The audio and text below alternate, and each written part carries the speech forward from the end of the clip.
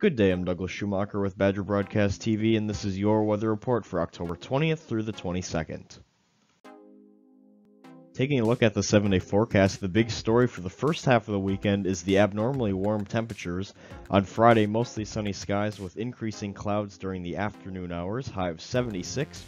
On Saturday, mostly cloudy skies with a slight chance of a shower, especially in the late afternoon into the evening hours, high of 75. Much cooler on Sunday with rain possible during the overnight hours and tapering off into the late morning. Otherwise, mostly cloudy skies and a high of 60. On Monday, mostly sunny, high of 64. On Tuesday, mostly cloudy, high of 51. Wednesday, partly cloudy, high of 53. And the trend continues on Thursday, mostly sunny skies with a high of 59.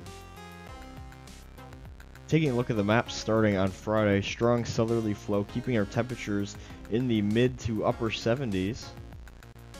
By Friday night, you can kind of see our next storm system getting organized off to the west with light precipitation through Minnesota and Iowa. By Saturday, this feature is more pronounced with some light showers possible in southwest Wisconsin as we get into the later afternoon hours. And so the game time forecast for the homecoming game this Saturday morning against Maryland, mostly cloudy skies with a slight chance of a shower, but it's looking pretty unlikely. At 11 a.m. at kickoff, 65 degrees, and then by 3 p.m. we'll be at 73 degrees. Winds from the south at 10 to 15 miles per hour. Continuing with the maps on Saturday night, this is when we'll see the brunt of the rain through southern Wisconsin and temperatures in the 60s, but colder air lurking just off to our west.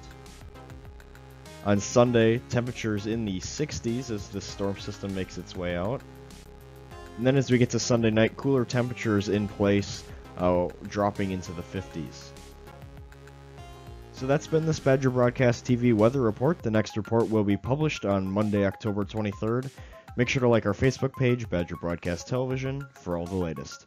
I'm Douglas Schumacher. Thanks for watching.